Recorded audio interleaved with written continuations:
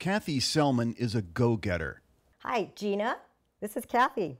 Hey, I just wanted to confirm that we're going to be meeting tomorrow to work on the content for our WINK presentation next week. After years in real estate, Selman helped start a women's networking group. Okay, we're going to be talking These about days, branding. Selman doesn't drink at all, not even socially. But for 7 years, she couldn't get through a day without having 4 glasses of wine. Boy, it's a fog. A lot of it's a fog. You know, you go through regret, remorse, guilt, embarrassment. You're just so, you have no confidence. You lose your self-esteem. It was awful. Absolutely, it's devastating. Selman has been married for 30 years and has 2 grown sons who are both entrepreneurs. She's tried a lot of different methods to quit drinking. I had acupuncture, which was great and gave me some results. I tried natural supplements and herbs. I had very expensive counseling and therapy.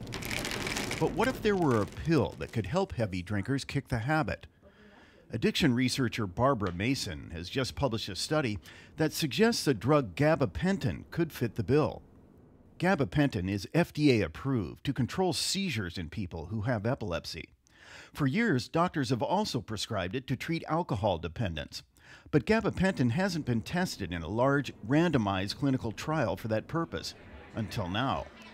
Dr. Mason's study involved 150 longtime alcoholics who averaged 40 drinks a week. Half were given gabapentin, and half got a placebo.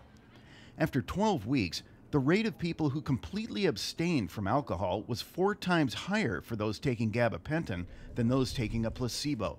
What's more, those results were sustained for months after people stopped taking the drug. And these effects are as large or larger than the FDA-approved treatments. But what's important is that gabapentin also had the beneficial effects on sleep and mood and craving.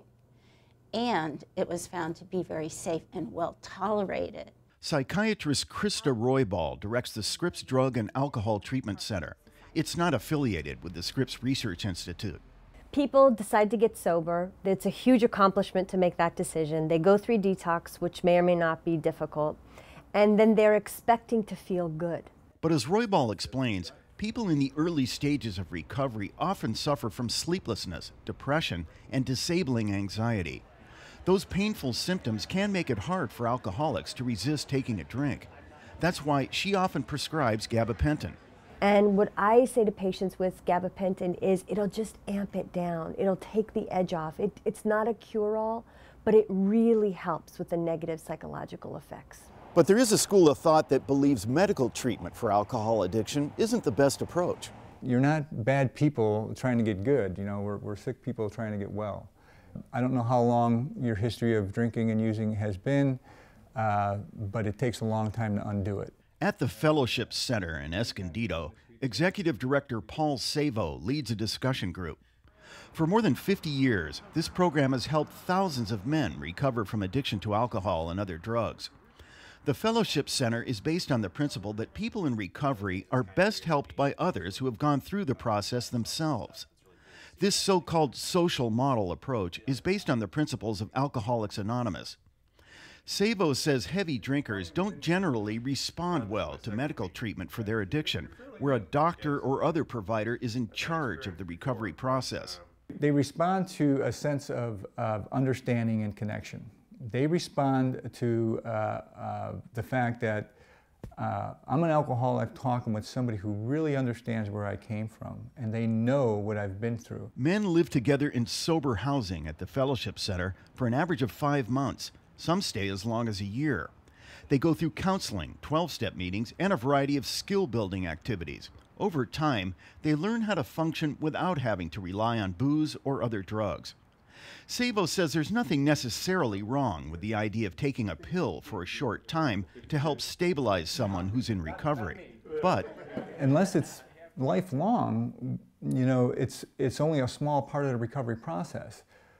We instill these lifelong fundamental tools that allow a person to always fall back on certain things that they've done here that reduces anxiety, reduces stress, helps them get through the tough spots without resorting to alcohol or drugs. To be sure, addiction researcher Barbara Mason says there are many pathways to recovery. She maintains her study shows gabapentin can be a big help. Mason concedes neither gabapentin nor any other medication on the market is a cure-all for people who have been drinking heavily for years. You know, you just don't turn that ship around with a pill, you know, just a pill. In most cases, you really need to do work, and, you know, that's a personal part of the journey of recovery. Kathy Selman was finally able to give up drinking 3 years ago when she went through a different clinical trial at the Scripps Research Institute. To this day, Selman doesn't know if she was given a drug or a placebo. Either way, she's glad she kicked her habit. If I'd continued down that path, I don't know where I'd be today. It's a very sobering thought. Kenny Goldberg, KPBS News.